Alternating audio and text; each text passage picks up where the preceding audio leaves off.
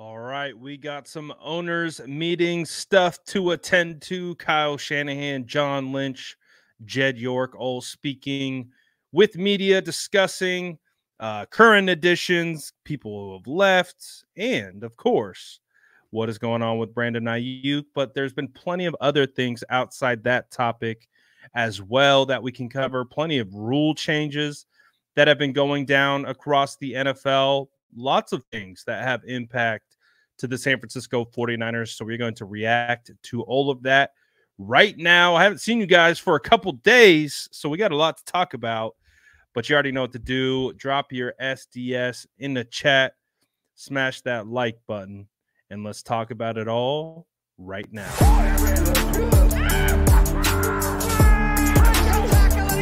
Smash that like button if you haven't already. Love to see it.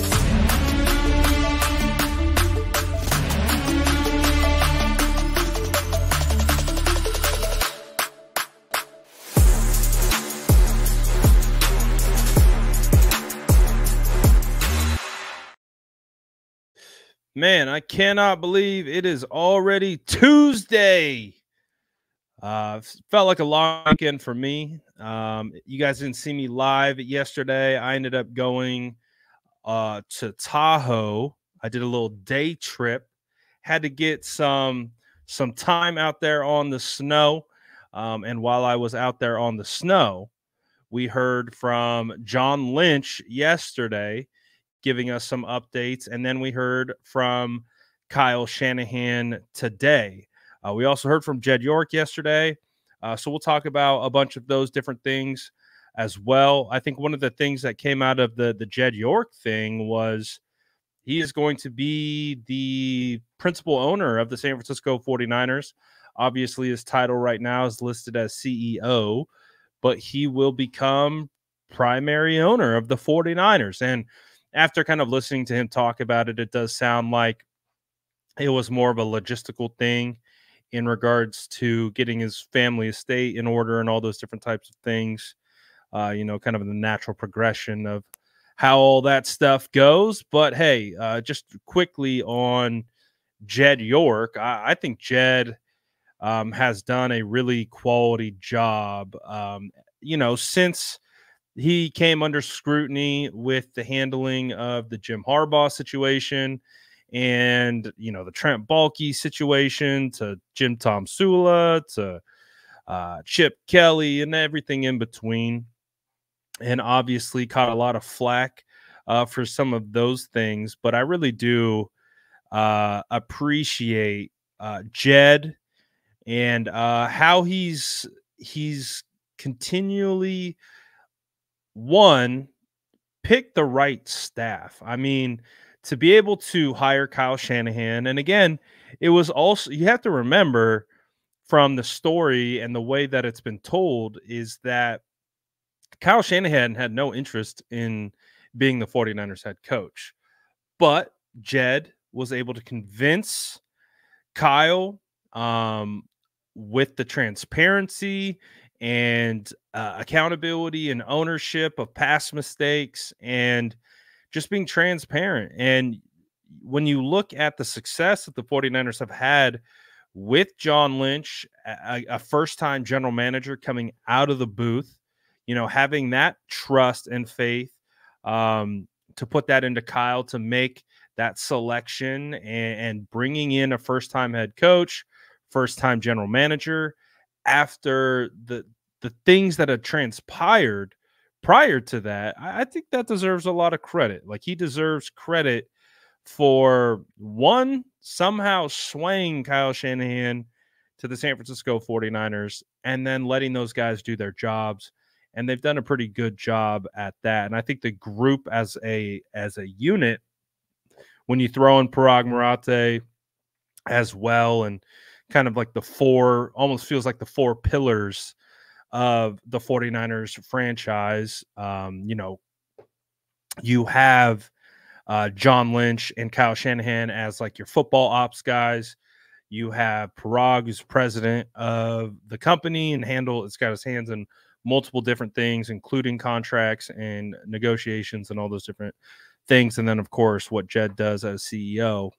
those four guys really are the kind of pillars of the 49ers organization right now. So tip your cap to Jed York. I don't think he's deserving of any of the, he was a punching bag there for a second, for sure, especially on Twitter and whatever on social media. But I do think Jed has definitely done what he's needed to do to make sure the 49ers get back to their winning ways. And that's exactly what they've done. I really do think, too, when you look at the 49ers, you look at the culture that they have, they're one of the best organizations in all of football right now. So you got to give a lot of credit to Jed, because it could have spiraled. It really could have. It could have spiraled. He got it back on track, and everything came together for the most part. So shout out to Jed. I believe it's officially the principal owner. But anyways, we also had some news, again, some late news from yesterday. George Kittle, Charvarius Ward had core muscle surgery. They're going to be all right with that. John Lynch spoke about Brandon Aiyuk's situation, basically saying there's been no trades. All the reports are inaccurate, and that they would be okay with Brandon Aiyuk playing on the fifth-year option. We also heard from Kyle Shanahan today on the Brandon Aiyuk situation. I thought the funny thing about the whole Brandon Aiyuk situation was that Kyle Shanahan ran into Brandon Aiyuk in Cabo amidst all these things that have been going on, and in a Kyle fashion, just like nonchalantly was like, yeah, he was randomly at the hotel at our hotel. And I don't think he wanted to be there, like, because we ran into him. And but again, I think all the messaging coming out of the 49ers is, Kyle Shanahan spoke today, said hopefully we get this deal done sooner rather than later. And I believe I don't believe there's anything to, tinfoil hat or any of that. I've never believed at all throughout this entire situation that the San Francisco 49ers don't want to keep Brandon Aiyuk. I think it's pretty evident and clear that the 49ers want Brandon Aiyuk around. And why wouldn't you? All pro, second team all pro, what he was able to do this past season. BA's a dog. We all know what it is. We don't have to go through his resume. We all know what he brings to the table, and we all know about his rapport with Brock Purdy, and you want to keep those guys together. So I don't think there's any stretch of the imagination that would say that, the 49ers don't want Brandon Aiyuk. I think, obviously, when we heard some of those comments come out yesterday, that's when BA posted to Instagram. And then we had our first emoji gate of the offseason. And so everyone's now reacting to Brandon Aiyuk's emojis. I mean, I've saw it pretty much everywhere on the internet today. I saw Rich Eisen reacting to it. I saw Chad Ochocinco and Shannon Sharp reacting to it. So everyone's reacting to kind of like what Brandon Aiyuk said. And, it was very apparent of what he was saying with those emojis and that entire situation. But bottom line is that I think what it is that the 49ers have there's multiple perspectives here, right? We got a fan perspective, player perspective, team perspective. The team perspective is we're chilling because you're under contract next year. We picked up your option, and then we have additional control beyond that. So when you hear, I think, a lot of the verbiage coming out of the 49ers, we're being patient. We're fully, we don't want him to go anywhere. We're okay with him playing on the fifth-year option. The 49ers, I think, would be over the moon if they could get Brandon Aiyuk to go out and put up another all-pro season on a fifth-year option. I think they would.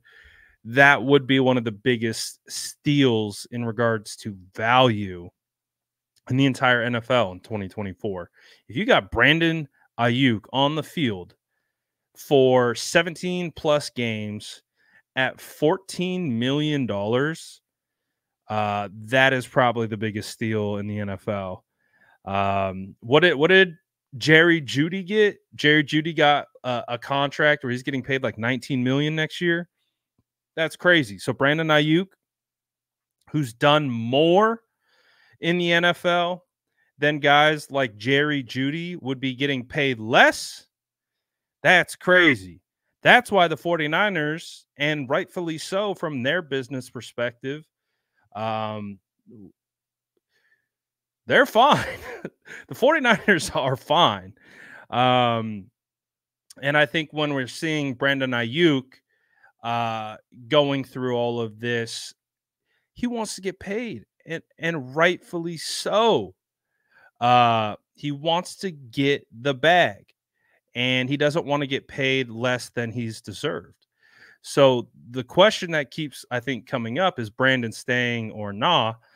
I really think as long as the 49ers and Brandon Aiyuk can mutually agree to a beneficial deal, then Brandon Aiyuk isn't going anywhere. Brandon Aiyuk will stay.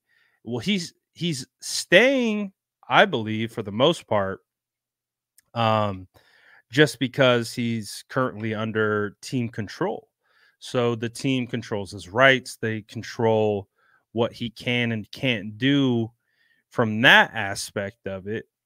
But in all reality, like, I felt like Deebo Samuel had a better chance of getting traded than Brandon Aiyuk.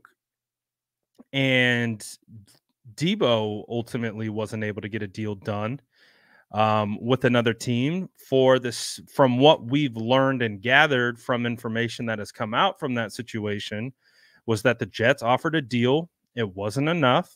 49ers declined. They kept Deebo, and they paid him that offseason. I kind of feel like the similar fate could be coming for Brandon Aiyuk. I just don't see a world that exists where a team is going to give the compensation needed to the San Francisco 49ers for them to facilitate a trade, because the team that is trading for Brandon Aiyuk has to turn around and pay him. That drops the value of the trade in regards to a compensation standpoint. So if a team isn't willing to give up a first-round pick plus, then it's a non-starter. It's a non-conversation in regards to trading Brandon Aiyuk. So I really think Brandon's going to be staying for the simple fact of, I do feel that the 49ers have majority of the leverage at this point in this situation. So that's kind of why I think we are seeing what we're seeing. Is I can't speak from Brandon's perspective because I don't know what the contract negotiations or talks look like. It sounds like they're kind of still waiting and not really engaging too much in those types of conversations. And as we know, the 49ers, they push it to the brink every time. I mean, look at what happened with all the contracts that have pretty much gone down. I think Eric Armstead was one of the guys that got paid ahead of time that we weren't expecting. All the other ones, Kittle, Deebo, Bosa, they've all been pushed all the way up to the limit of when it is to get it done. So it basically boils down to this. We have an imaginary deadline, which is the first round of the NFL draft. If for whatever reason things sour, it's just so bad that the 49ers have to try to get some kind of value for him as best they can, then maybe something is facilitated around the draft, but I don't know if it does. I really don't know if it does. Again, the sticking point here is I think any player is potentially tradable if you give enough compensation. But if a team is coming to the 49ers and they're like, listen, we'll give you a second and fourth round pick for Brandon Aiyuk, but you're hanging up the phone. You're instantly like, no, I'm not trading Brandon Aiyuk for a second and a fourth round pick. That doesn't make any sense for the 49ers from a roster building standpoint. Because why would you lose one of your best players and recoup hopefully two guys that maybe contribute overall in the totality of their careers, let alone just the following year? So I think all the signs are pointing to BA returning. I think they've been pointing that way for a while. And I think part of like the disconnect in this conversation about BA is just like all the different things that are being juggled at one time.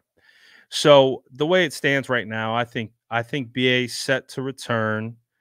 If I had to bet on it, I would bet on him returning. If I had to bet on it, I would bet on them coming to some form of an agreement before training camp because I really don't think Brandon Aiyuk should be playing football for $14 million in 2024. That to me just feels like when we talk about this league and what this league represents and how challenging it is for players to get paid sometimes. I don't think that's right. I don't think Brandon Aiyuk. I understand that the fifth year option is available for teams, and all they're doing is executing what they have at their disposal. That there's also it's a dual edged sword. It's like, how do you fault the 49ers for identifying a first round draft pick at wide receiver, hitting on it, and then using the triggers in place like a fifth year option to their benefit? Like I don't fault them either. It's like but that's why I think there needs to be this kind of situation where they need to come together and I think they need to work something out before this upcoming season, because I don't think Brandon Aiyuk deserves to have to play next year for an amount that is less than what Jerry Jeudy is currently making with the Browns. That just doesn't seem right. So the hope is that the 49ers can meet BA in the middle, get BA something nice, get him something nice, make him feel wanted and appreciated, something that him and his team would be okay with, but also doesn't kill you as an organization later on down the road, and then shake hands, move on, let's go win a Super Bowl. That's honestly the hope of this situation. But again, we just got to wait and see. And again, one of the reasons why I'm optimistic about BA sticking around is just because the 49ers are in control of that situation right now. And I don't think they want him gone. So I think they want BA. Everyone wants BA. I think you'd be crazy to not want BA. You know, but what does BA want? Is anyone asking that question? Is anyone asking what BA wants in this situation? What is BA looking for? Well, what is BA trying to accomplish? What does BA really want? Does that align with what the 49ers want? I don't know. We're going to find out. But it is what it is. And so, like I said, um, the real invisible deadline for Brandon Aiyuk to get traded is the draft. If we get beyond the first round, BA to me is a guaranteed lock. And if even if I had to put like a percentage on it based on all the information that we've talked about, BA is probably like sitting at like a 5% chance that he gets traded. Um, even with all the kind of the noise and the smoke and all that stuff, like I would still say like there's a 95% chance BA's a 49er next year. And I would imagine beyond that as well. But again, anything can happen and a lot can happen in that 5%. So I think we just got to wait and let it play out. What other stuff did we get today and yesterday from all this stuff? We got Nick Sorensen and Brandon Staley kind of updates. It does sound like Sorensen will be calling the plays for the defense, but Brandon Staley will be a big part of the game plan. Brandon Staley apparently has already been a big part of the San Francisco 49ers roster building process, and honestly, not super surprised by that. I think Staley is going to be a bigger part of what the 49ers do this year than a lot of people wanted to kind of wrap their heads around.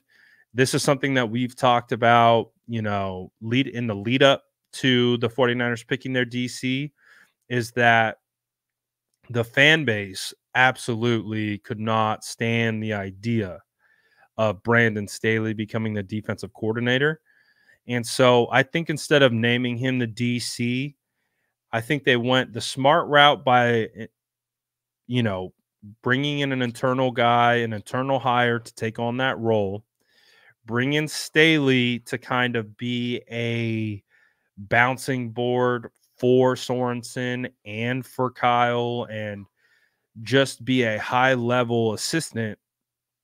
And we're already seeing that he's having input in the roster construction. He was apparently big in, signing off on Leonard Floyd and how Leonard Floyd practices and all those different types of things, according to Kyle Shanahan. So, hey, Staley, I've said it. I was one of the rare people that are like, I don't hate Staley as much as everyone else. In fact, I don't hate Staley. I really don't. I think there are some good qualities that Staley brings to the table. Did it work with him as a head coach with the Chargers? No, but I don't think that means he can't coach all of a sudden. So, again, I've been one of the rare people that didn't hate the whole Staley idea. I didn't love it. I'll say that as well, but I also wasn't super against it. And I think we're already seeing, at least according to Kyle Shanahan, some of the things that he has alluded to that Staley has helped with, and some of that being on the roster side of things. So there you go. We also heard that Mick Lombardi, the former offensive coordinator for the Raiders that the 49ers hired, still doesn't have a title, but he will likely fill Clint Kubiak's role as the pass game coordinator. So you have that information out there of what that's going to look like. I think one of the moves that could kind of correlate with this move is the Rams. Before we hopped on here, they signed Tre'Davious White to a 1-year deal. Pretty decent deal for a guy coming off an Achilles injury. $8.5 million. There's some incentives baked into that deal. But I mean, the Rams go out there. The Rams, I think, low-key been doing some quality work in regards to kind of building up that roster. I keep my eye on the division, and The Rams, I always pay attention to how all of our teams draft. And I've noticed that all three teams, the Seattle Seahawks, Rams, and Cardinals, had pretty decent drafts last year. And that was one of the things that stood out to me after the draft. I was like, oh, all these teams got better via the draft. And then we saw that come to fruition for the Rams when they got Byron Young.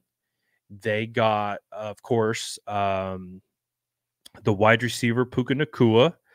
I think it's Kobe Turner in the middle, I believe, as well. Steve Avila, I believe, guard for them as well. So, and then they dropped some bank into their offensive line, and they got two new cornerbacks now. So the Rams, I would say, got better. The Rams, I would say, got better. Seattle, TBD. They have a new coaching staff, obviously. And they still have Geno. And I think Geno is a bridge quarterback for them. So we'll see how that ultimately goes. But the 49ers got to look at division, of course, right? And you've got your division rivals signing former All-Pros. Oh, that's right. I forgot about that. They got Sam Howell. I forgot about that. Good call. Good call. But we also heard about the 49ers' potential to add to their secondary today. Kyle Shanahan was asked about Talanoa Hufanga. He gave a rough estimation of when he expects Talanoa Hufanga to return. Sounds like they're anticipating training camp. One thing that I've learned about Kyle, and you can even point back to last year, is Kyle isn't going to give you definitive timelines on injuries.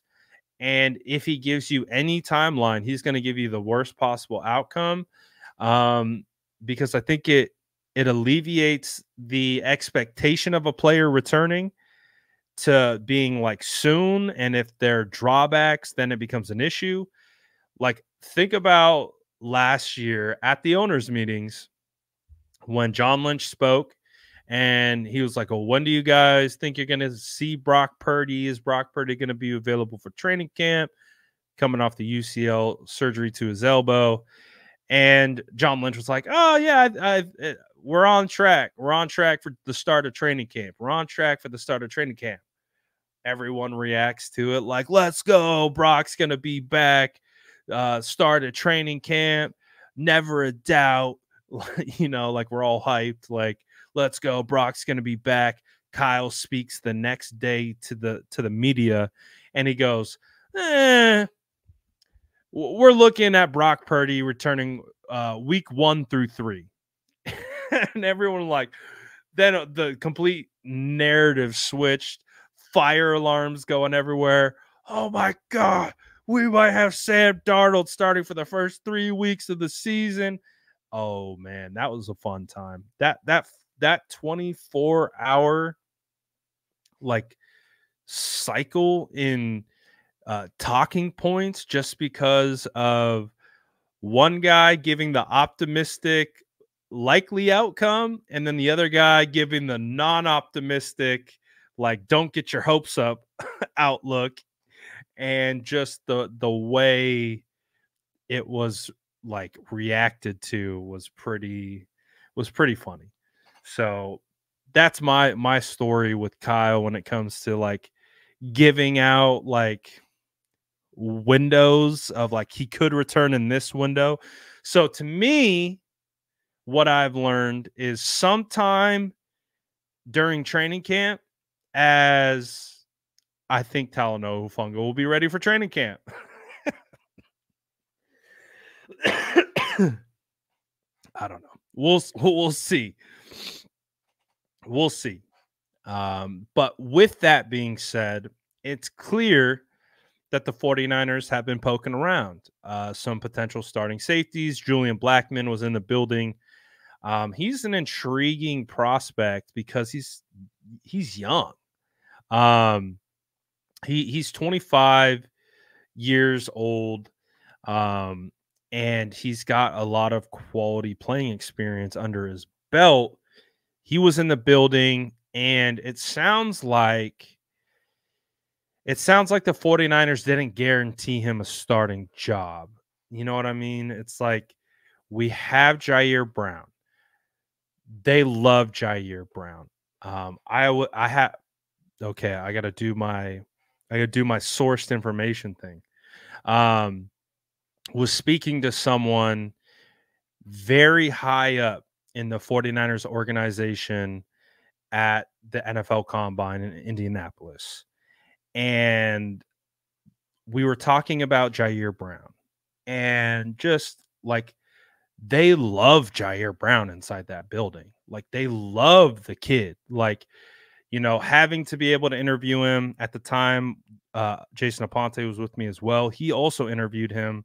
So we have like personal experience talking to Jair. And so we were able to be having this conversation about, like, dude, Jair Brown is a real dude. Like, when it comes to like scouting the person, like Jair's just presence is so legit for someone who's so young. And that was the same vibe that we were getting from this gentleman who works very high up in the 49ers personnel department. So we were just talking about Jair. So, like, they genuinely love the kid. I really believe that. They love Jair Brown. And so, to me, with them not guaranteeing Julian Blackmon a job to be the starter, I also think that's a vote of confidence for Jair. But I think it's also a vote of confidence for Talanoa Hufanga, who's kind of been thrown into this mix the last couple weeks of, are the 49ers moving on from Talanoa Hufanga? And all those different types of things. And I do think it's a vote of confidence for the guys in the building that at minimum, we know competition is going to be brought in. It's the NFL. Like, that's how it works.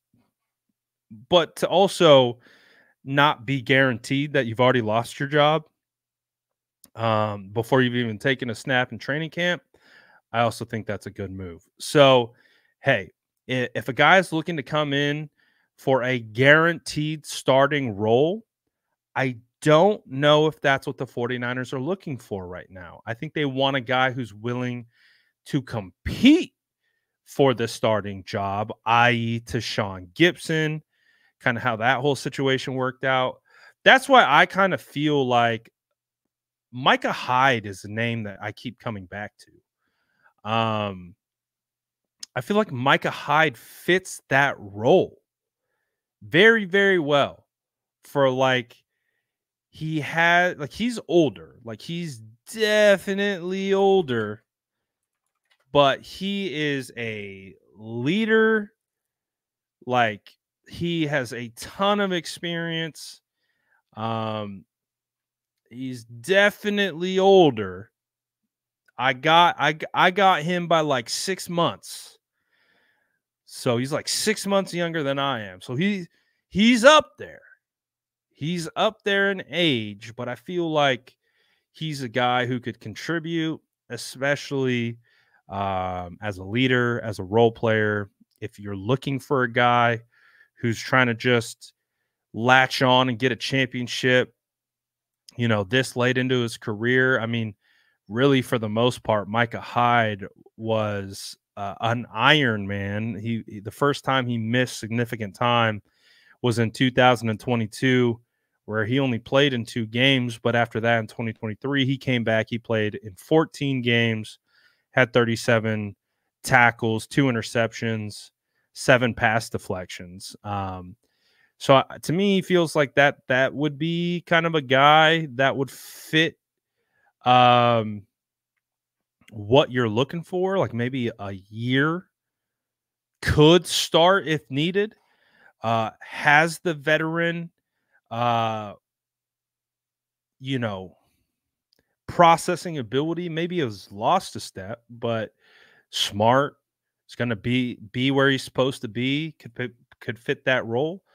Um, so it'll be interesting. But the safety market does appear a little bit dry right now, so it doesn't feel like anyone's really in a rush to make a move. And I wonder if the Micah Hyde thing um, accelerates maybe the market for guys like Xavier Howard.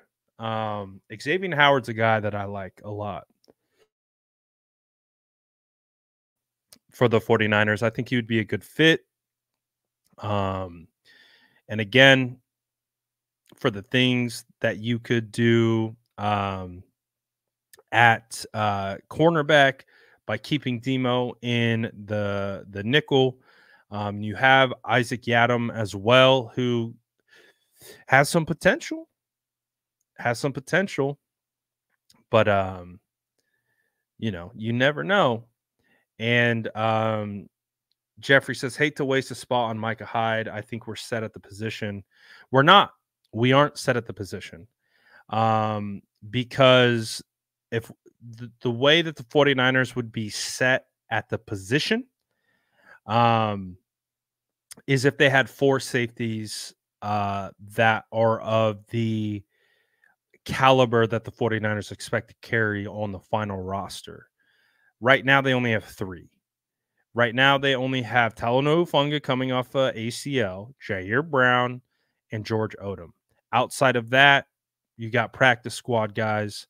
You don't have that fourth option right now. So I believe the 49ers arguably biggest remaining holes of the roster are safety because they need that fourth guy, regardless of who it's going to be, a starter or backup. They need one more safety. That to me is a non-negotiable. So when you say we're good at the position, I fully disagree, but that's my thoughts on the roster construction. I look at defensive tackle as being still a massive need, and I look at tight end 2, massive need, and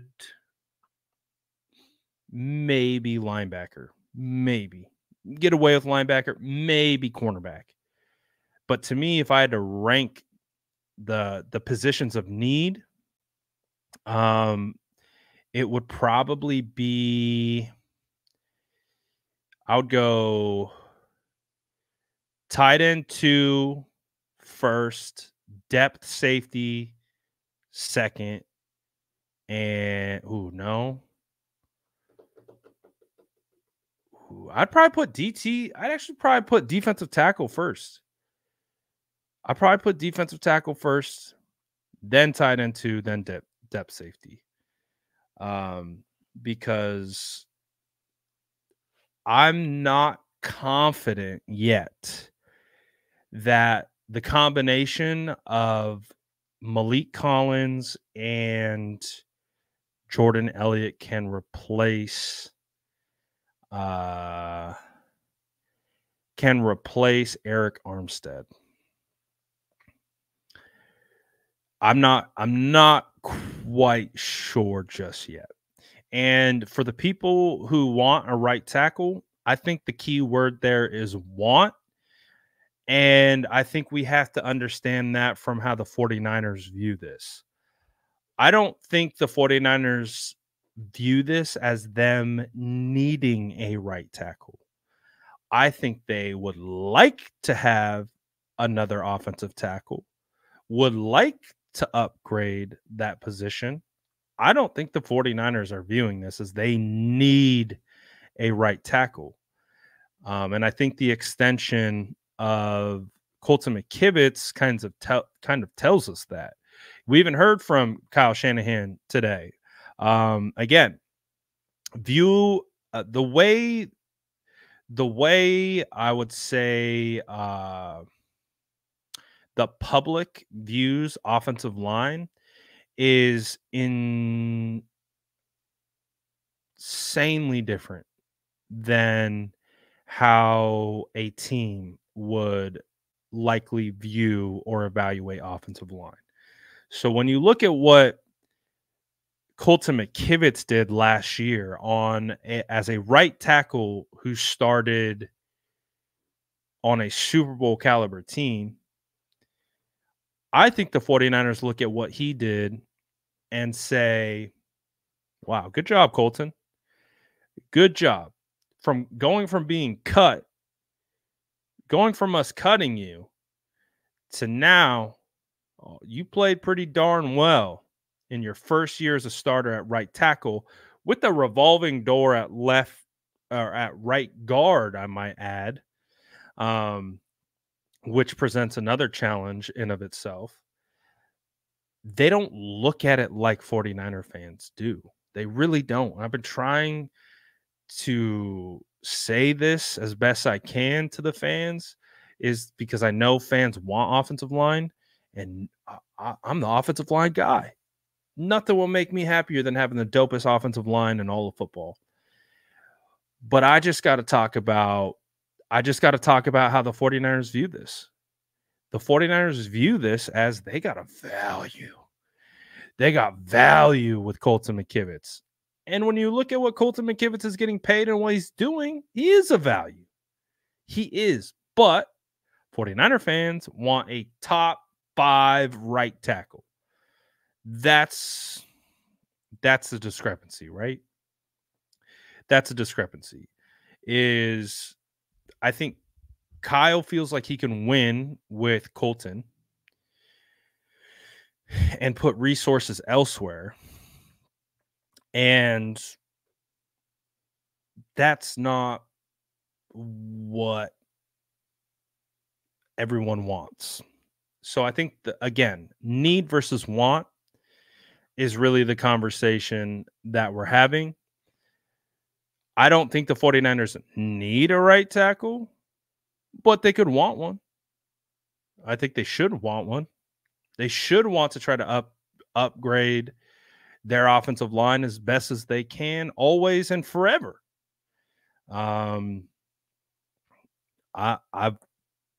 If it were up to me, I would be going through offensive linemen until I found the perfect 5 that could fit based on the budget that I have to work with and talent. That's literally every year I scout offensive linemen. I'm like, that guy's a starter, that guy's a starter, that guy's a starter. They go to other teams and they have success. And that's just the way it's been. You know, the 49ers have found value in trading for Laken Tomlinson with the 5th round. They find, they sign Alex Mack after Weston Richburg has to medically retire. And then they are able to get Jake Brendel as a backup who converts to a starter. They've had Brunskill, who was an undrafted free agent. And so it's hard to say that they don't value offensive line because they have poured resources into it. Banks is a 2nd round pick. Burford's a 4th round pick. Jalen Moore was a 5th round pick. What else do we have? They've poured resources into they obviously traded for Trent Williams. Colton McKivitz was a 5th round draft pick, I believe. So they have poured assets into the offensive line. I just don't think it's netted the results that a lot of fans have wanted to see. So we'll see. We'll see what the 49ers do. I do believe that there is this mindset that the 49ers are locked in to get a tackle at pick 31. Listen, I love the idea of a tackle at pick 31. But I don't know if that's necessarily going to be the direction they go. I really do think there's a world that exists that they go cornerback, they go defensive line. Defensive tackle? How upset? I need to pull the chat right now. How upset would you be if the 49ers drafted a defensive tackle, not an edge, a defensive tackle, interior, a 3 tech at pick 31? What would your reaction be? The thing comes across, Goodell walks up. With the 31st pick in the NFL draft, the San Francisco 49ers select Braden Fisk, Florida State, defensive tackle, pick 31. Or my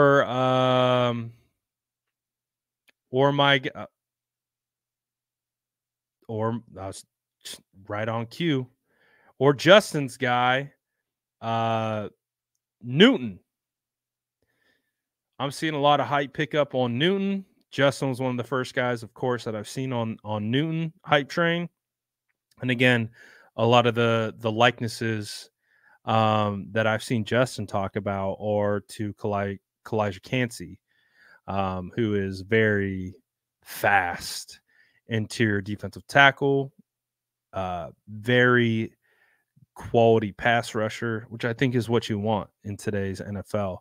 I think you can 100% rotate base down defensive tackles with just find any 330-pound dude that's over 6'2", and he can be your base down defensive tackle. And then you bring in these other guys to rush the passer from the interior. So it'll be interesting to see what the 49ers ultimately do here. But I don't think it's a lock that it's a tackle. Justin says, what do you do at 31 if Jackson Powers Johnson or Newton are both there at 31? I'm of the mindset they go defensive tackle.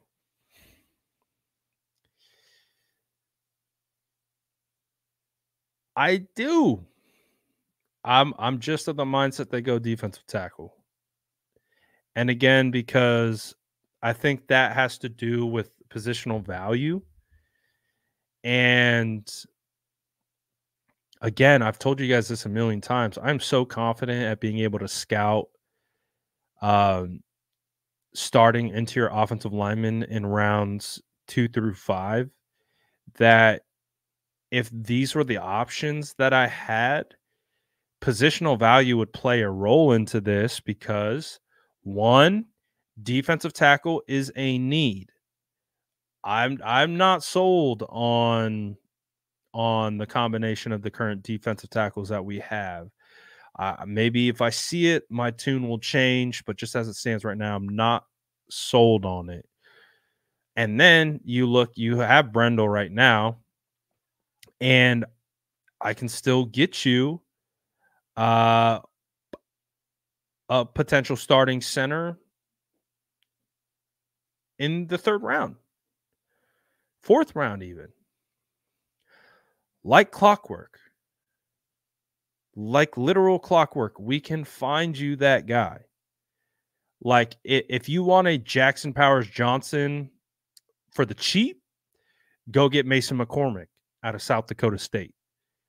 Presents almost the same type of value, just perceived differently, smaller school, same kind of player, nasty, can move dudes from point A to point B relatively easy.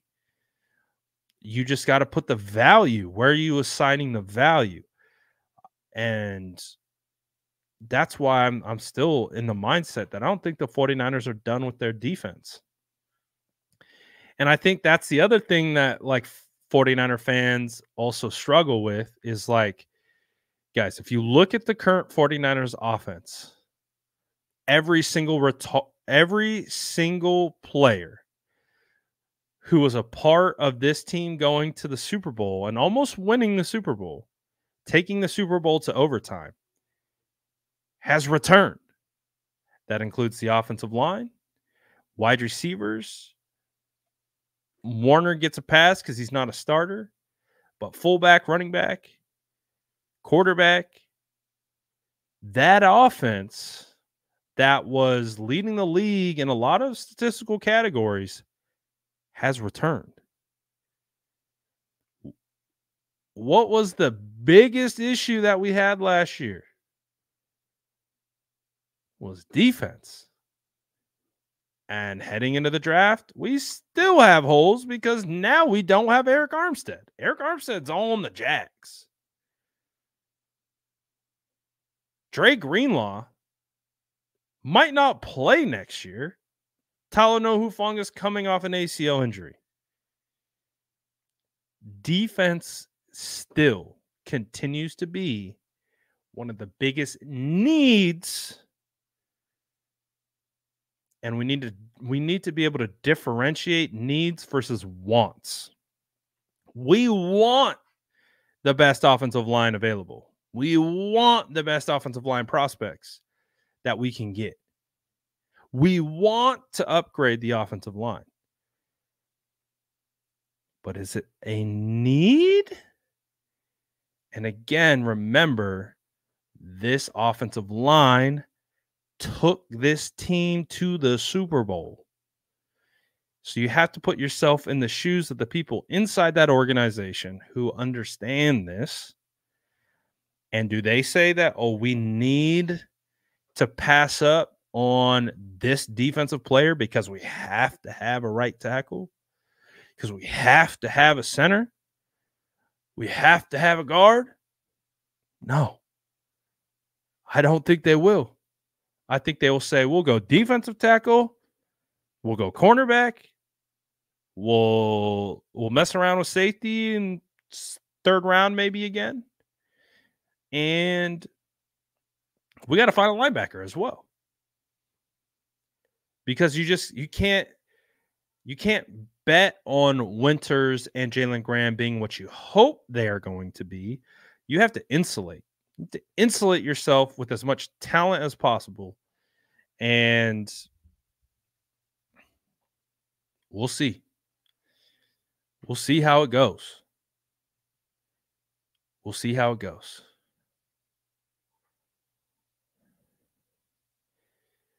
The line that took us to the Super Bowl? Yes. Are you arguing a fact? If you're trying to twist the words and say that the 49ers offensive line is the only reason the 49ers went to the Super Bowl, then you're just twisting my words. But if you're trying to argue the fact that this line took us to the Super Bowl, then I don't know what to tell you. I really don't. I don't know what to tell you.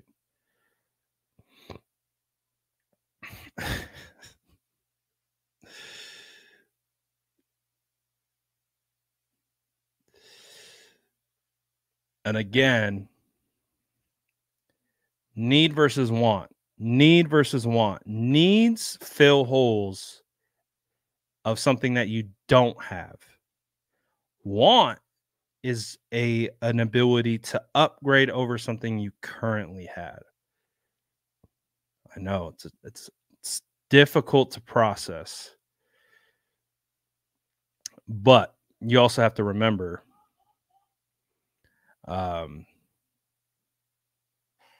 the guy who started to kind of bring some continuity to the offensive line got hurt really early on in the Super Bowl as well.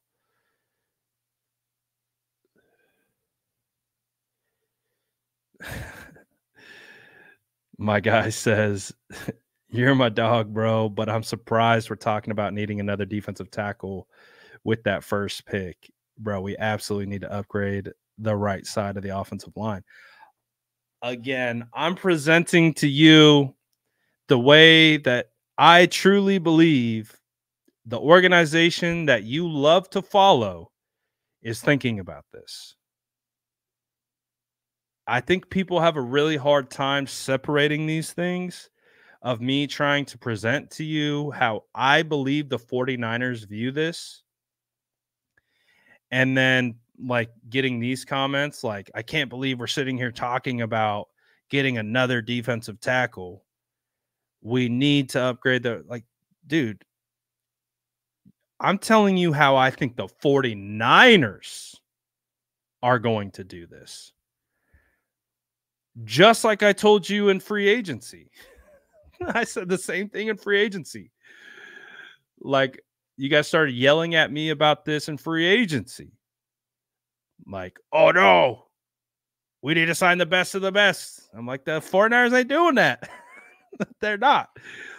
But Kivitz is back, and Feliciano is going to be back. Exactly what I said. I said, here's Michael and Winu if you want to get your hopes up. But there you go. Because everyone was clamoring for, oh, give us free agent offensive line.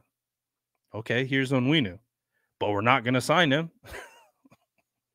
We're going to bring back Feliciano. So again, there's two thought processes at play.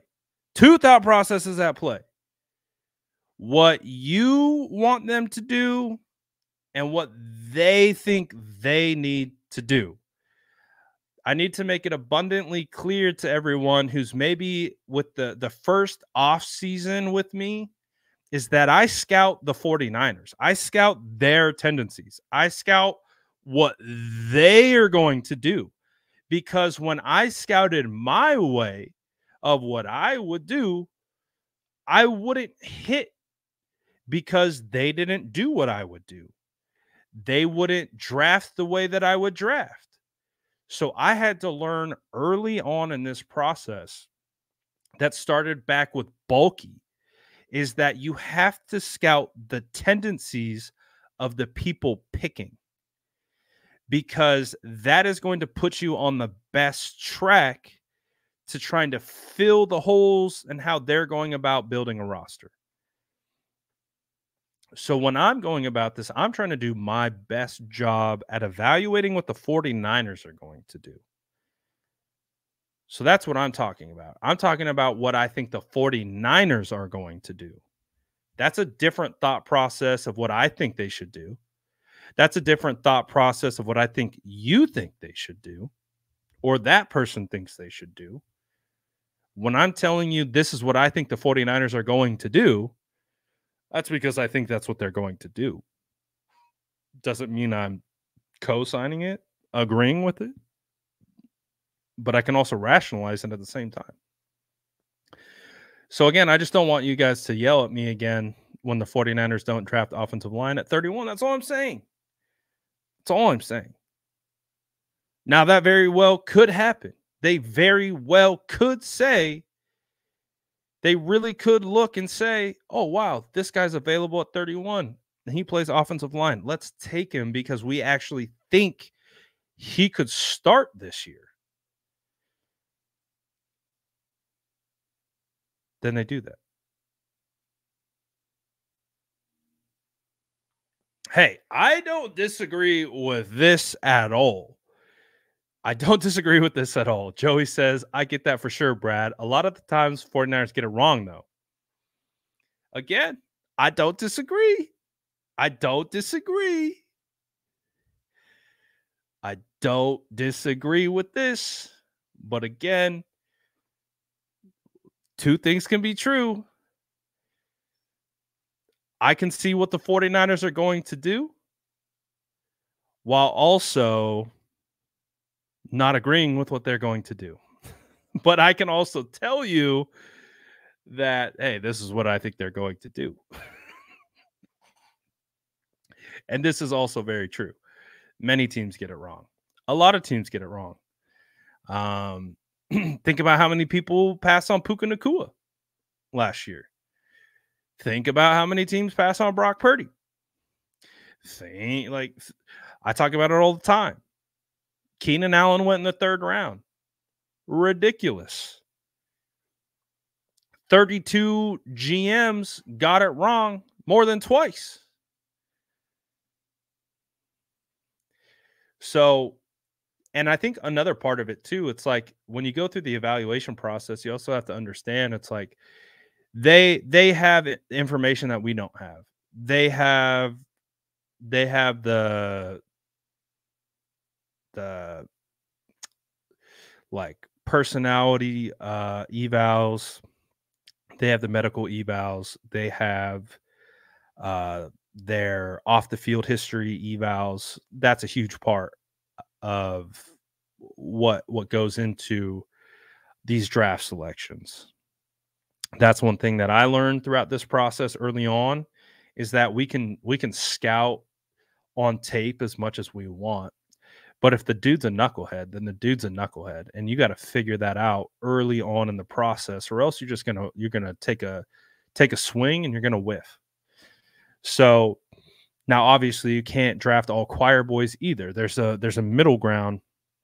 I think the 49ers have done a really good job of being able to identify the guys who got the switches, the Kittles, the Fred Warners, the great guys off the field, but you put them on the field and they flip the switch and they go into this dark place and they become savages. I think the 49ers have done a really good job of doing that type of eval. They also know if a guy has showed up to their birthday or not. Arguably one of the biggest things that gets overlooked.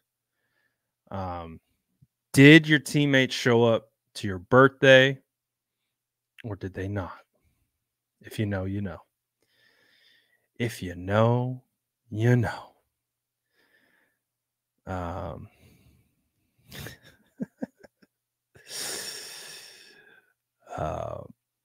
But I think part of what I'm trying to say is I think we have to look at positional value.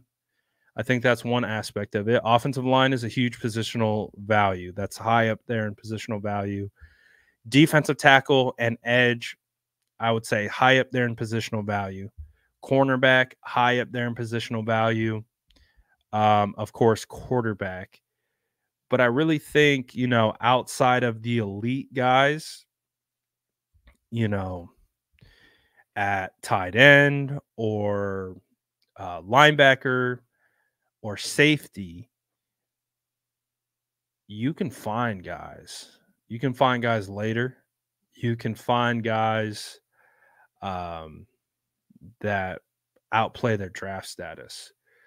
So, big thing with me, interior offensive lineman, I would push. I think that would just be, unless there was a center that just, like Graham Barton.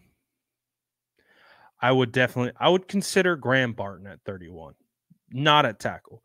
For guard or center, I would consider him at 31. I would. I think Graham Barton is a very quality prospect. He just lacks. That's the one guy where you can see the lack of size kind of show up on tape a little bit. So I totally understand why people are talking about kicking him inside to guard or center.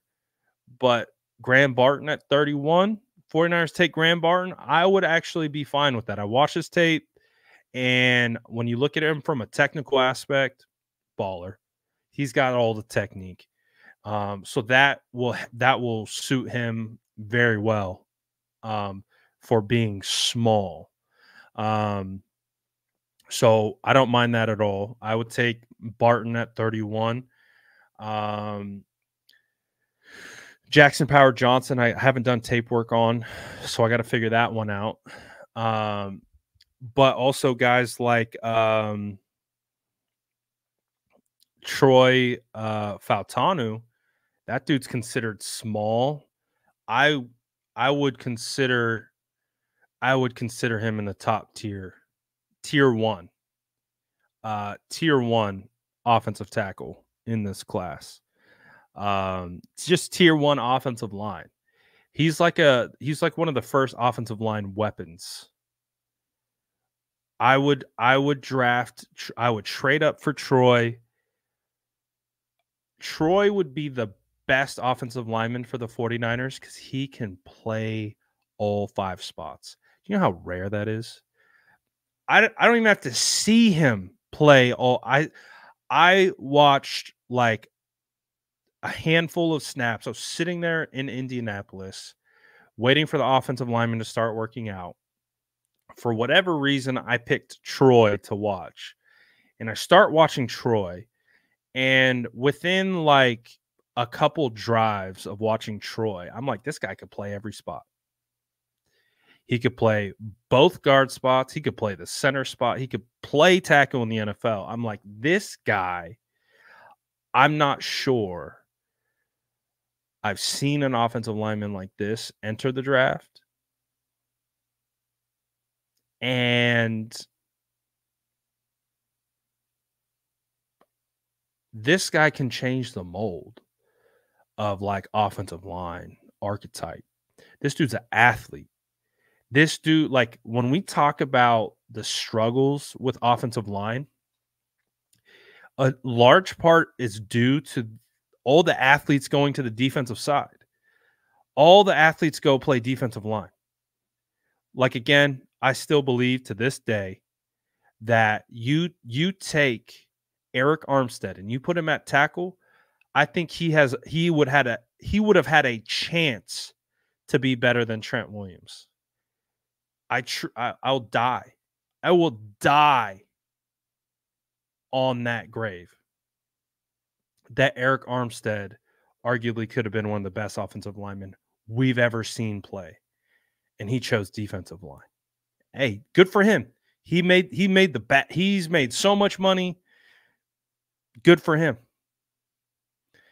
Good for him picking defensive line. It clearly worked out for him. His first round pick, done great things.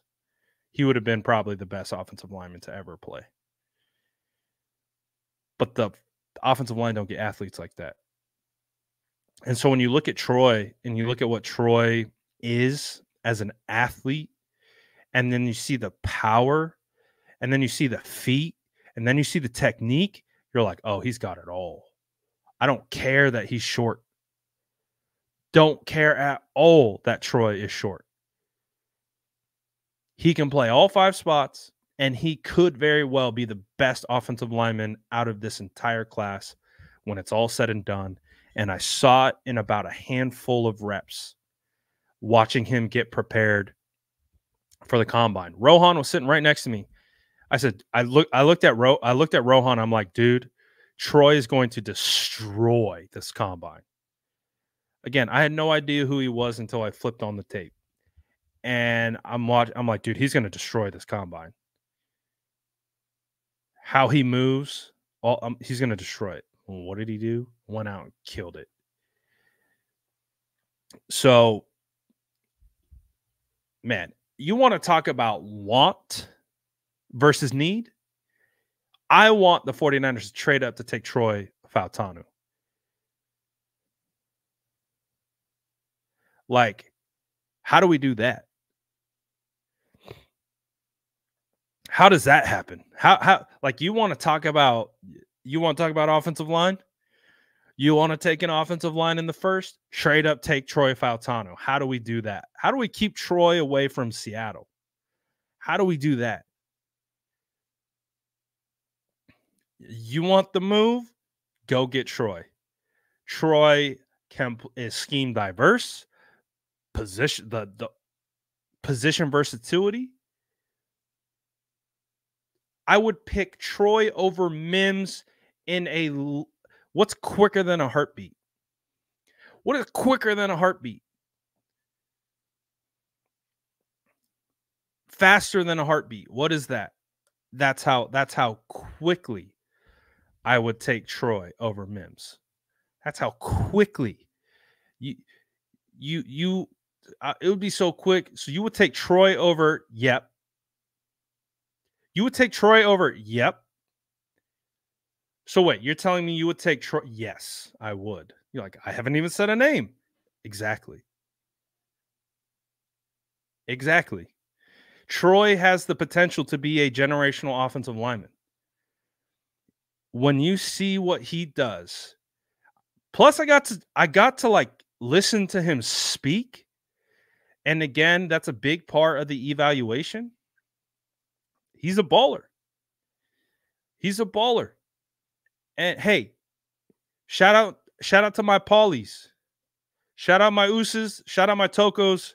Love you. Love all of you. But there are two kinds. You have the Polynesians who grind, and the Polynesians that are just kind of like, hey, what's good, Oos? Just kind of vibe. And it's very important to differentiate what type of player you're getting out of the. And again, I'm not trying to pigeonhole my poly boys.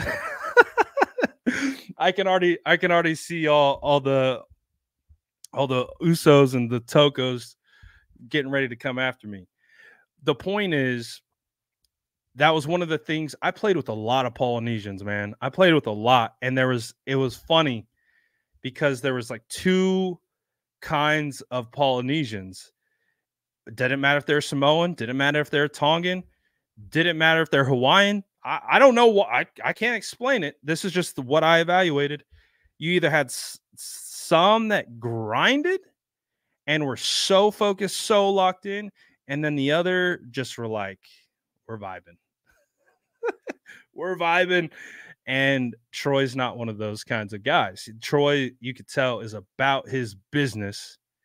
And he's for real. He's for real. I saw it from every level. I saw it from being able to talk to him, saw it on tape, and then saw it on the field at the combine. And Troy's different, man. Troy's different. I'm not scared by his size at all. Not even in the slightest. That's his big knock right now. And that's probably why he won't be the first offensive lineman taken. I'm not afraid at all by his size. Like how tall he is, not even. No, I don't. Nope. Not worried at all. Because you have to be able to have the technique to be able to manage. And yeah, not concerned. Not concerned. His height comes in at 14%. 17%, excuse me.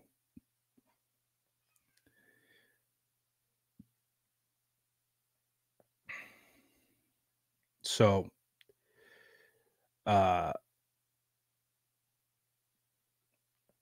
his arms are in the 60th percentile. I just saw that comment. His arms are in the 60th percentile, which again is pretty good. Yeah, I would trade up for Troy. 100%. 150%. If I'm trading for someone, I'm trading for Troy Fautanu. That's who it is. I have zero concern about his perceived lack of size. And again, that's why he's going to slide. He's going to slide because people are trying to pigeonhole him. He's not the prototypical, frame. That's fine. It's fine to watch him be a perennial All-Pro. I feel like Troy's going to be one of those guys that could be an All-Pro at tackle and an All-Pro at interior offensive line, guard or center. I think he could be an All-Pro at all 5 spots. I'm not sure I've ever had that evaluation on an offensive lineman before.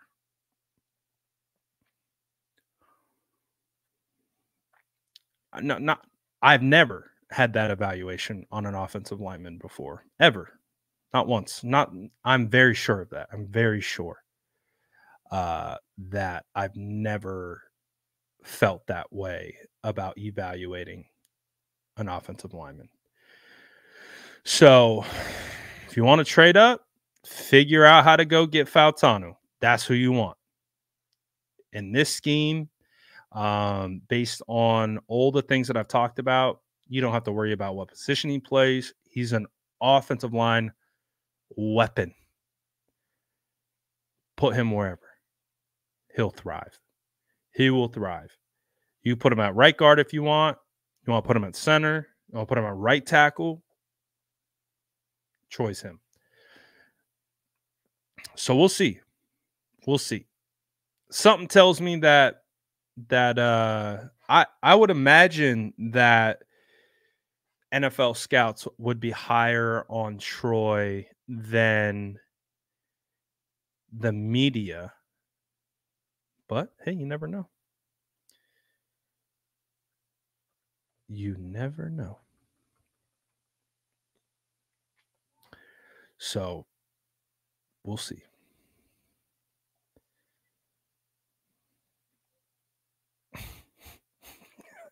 That Brian Graham could play all 5 spots.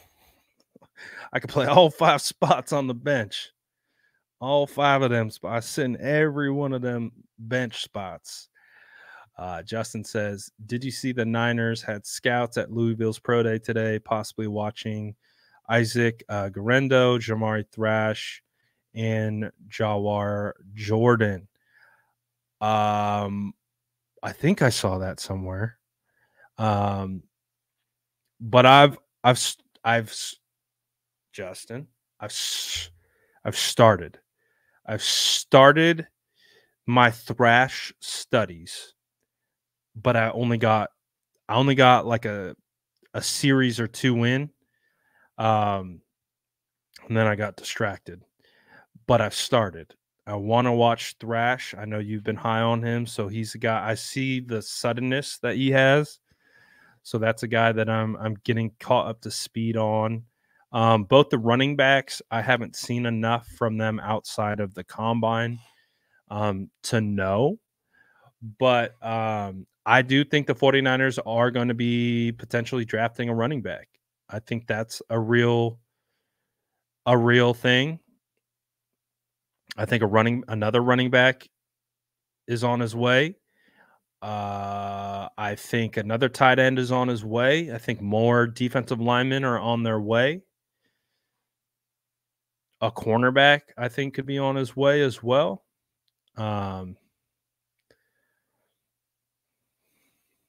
So we'll see. Justin says it's a route running for me. Thrash can take handoffs too. I've seen him take the end arounds for touchdowns. I've seen that. I have seen that. I've noticed that I've been stuck in the trenches when it comes to scouting.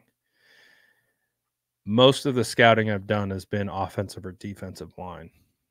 Because again, I do think defensive tackle is going to be a much bigger need than folks are wanting to give it credit, which I understand. 49er fans are tired of drafting defensive linemen.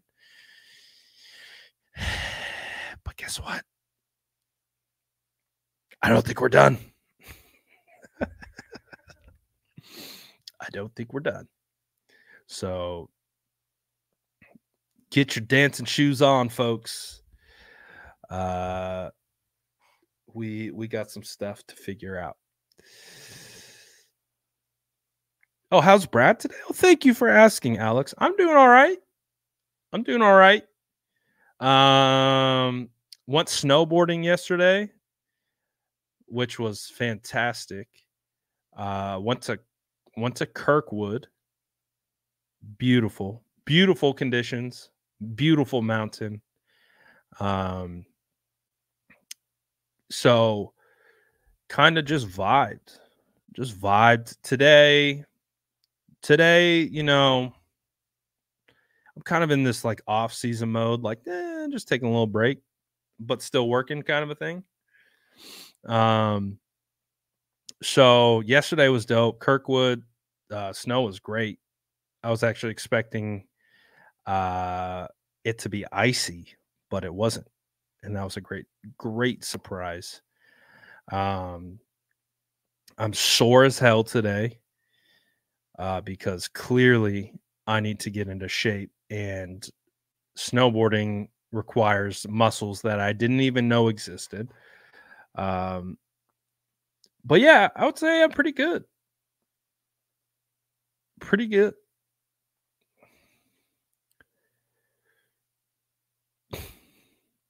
Chili says, I can imagine Brad snowboarding. Probably see him fall once or twice, but I could see it. Hey, one of the good things about being a big guy is I don't want to fall. Falling is not good. So I really, if I'm taking an inventory of yesterday, I did not fall yesterday. I did not fall yesterday. So that is a good sign. The reason why I do everything I can in my power not to fall is because when I fall, I get hurt. Um, for example, like one year, I'm like, I'm gonna get super good at the park, right? Boxes, jumps. Late at North Star, they have it's called the tall box. So, like, let's say I go stand next to the box. The box is probably about shoulder height, but you have to jump onto you have to go up a jump and land on the box. So it's tall. It's really tall off the ground. And you have to hop on and then you grind it out. I go up. I go up off the ramp. I'm like, oh, everything's fine. I land on the box, except I don't land flat. I land on my edge. My edge goes like this, whoosh, slides out, and I whiplash. Whoop! I whiplash my face into the side of the box. The metal edge of the box, I whiplash my face into it. And I put a hole through my face. A hole. There, you could put your finger, if you really wanted to, through my face because I whap my face. I thought I'd knocked all my teeth out, to be honest with you. I thought I knocked all my teeth out. So so I'm sitting there like embarrassed, like, damn, I really just whacked my face against the box. And then I get up, I snowboard down to medical. They had to super glue my face shut because there's a hole there. Thankfully, I didn't lose any teeth. But they super glued it, and I was like, all right, well, now what? And they're like, do whatever you want. Like, all right. And I went back out and I finished snowboarding.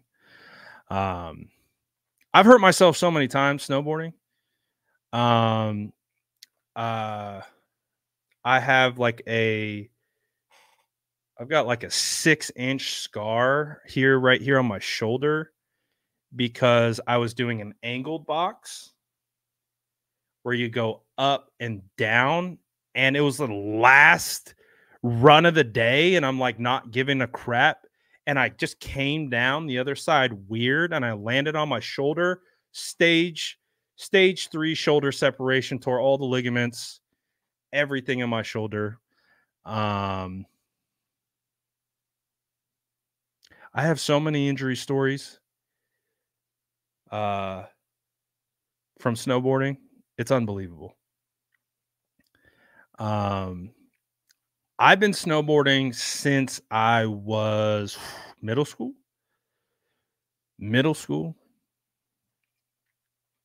I would definitely classify myself as an advanced snowboarder.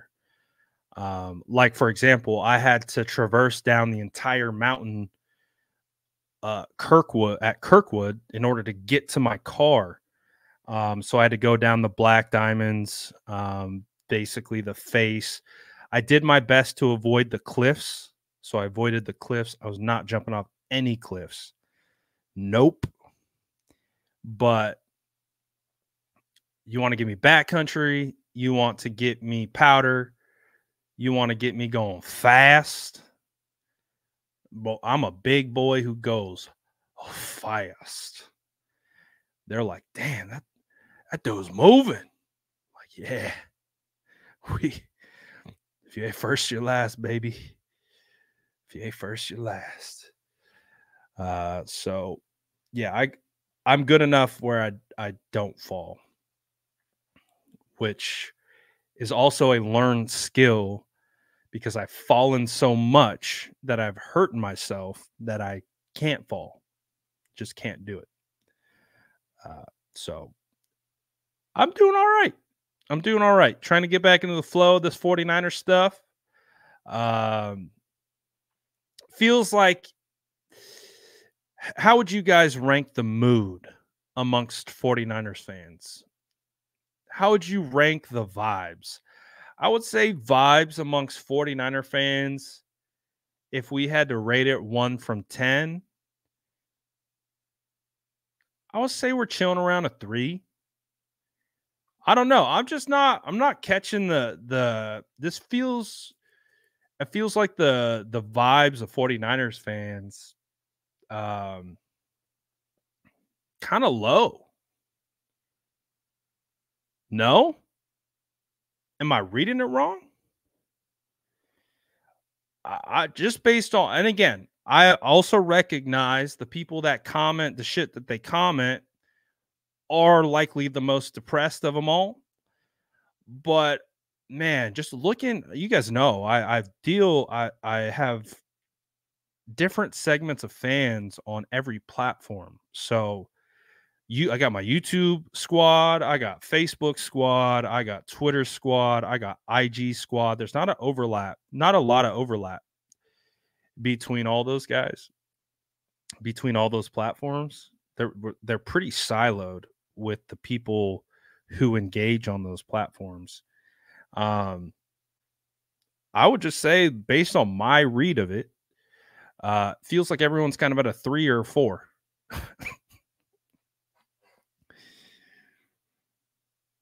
Am I wrong?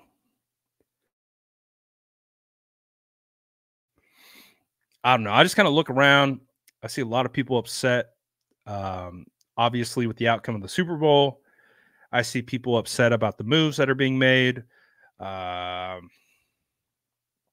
just see a lot of people upset. Like, I think the 49ers posted something about, the players doing some off-field stuff, like helping out in the community, visiting sick kids. You go to the comments section, it's literally just people bitching about not winning the Super Bowl. It's just like, my God. It's like, really? Like, I get people are upset. I get people are frustrated. I get it. I'm right there with you. But it's like, at what point are we just making it worse now? Like, I get it. It sucked. It sucked. I was there. I watched the whole drive in person just happen in front of me, and just like thinking like, I know it's going to happen, but not being able to stop it from happening. Like, I get it. We all are hurt. But it's like, damn, we got to keep talking about it. It's like, can we try to pretend like we're okay and just focus on the upcoming season, please? I get it though. People are upset. I get it. I understand. Trust me, I understand. I do. I definitely do have ideas for a blocking tight end. For sure. I do. Stay tuned. I definitely do. It's high on my priority list for sure. So yeah, man, like I think for me, it's like I'd rather be around like-minded individuals who are extremely burdened by that loss, but also recognize that, hey, we have to move forward. Like, that loss was terrible. But we have to move forward. And I'd rather vibe with people who are in that boat, like of, yeah, that sucked. That was brutal. That was the worst thing that I could have imagined of happening. But we got to move forward. Like, we can't live in that moment, or else, or what? Like, we just have to move forward. That's it. And then we'll get our hearts broken again. And then we'll go through this together again.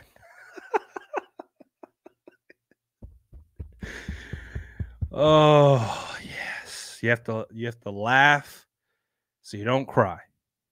Right? You got to laugh so you don't cry. We'll get through this. We'll survive, and then we'll get our hearts broken again. Hey, it's fine. As long if we can wrap our heads around this reality,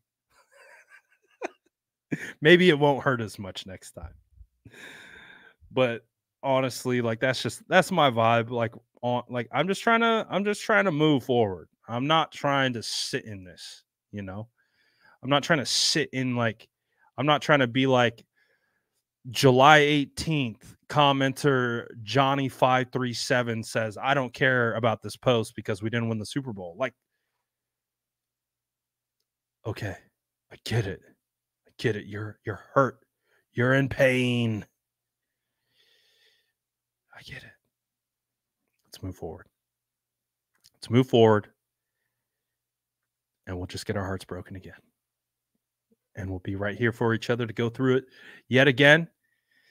And just for the hopes of when we get that ring, oh boy, it will be so sweet. It'll be so sweet. But until then, hey, just got to keep moving. Got to keep pushing. Nothing we can do. Can't go backwards. Can't go back in time. Bitching about it ain't going to do nothing. So let's keep moving. And so that's what I'm trying to do. Just trying to keep moving. Bro, you guys know me. I'm a huge 49er fan. Like, I don't ever try to front like I'm not. I'm a huge 49er fan. So trust me, I feel this pain with you all. I'm not speaking to you as if I'm just someone who covers the 49ers. I am a fan. I appreciate this team and all the things that they do. So I share that pain with you. Trust me. Trust me. I share that pain with you. Oh, good times. Good times anyways. Thank you for being a part of my therapy session here.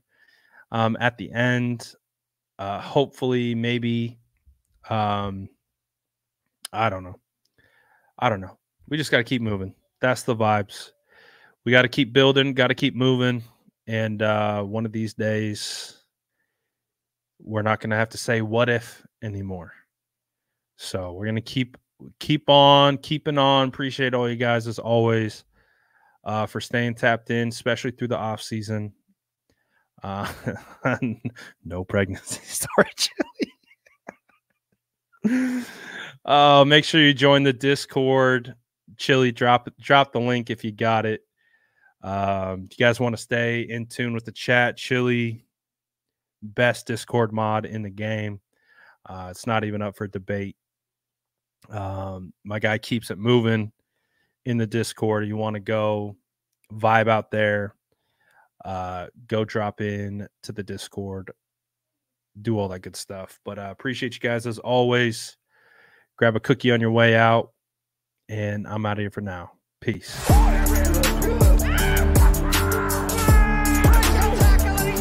Smash that like button if you haven't already. Love to see you.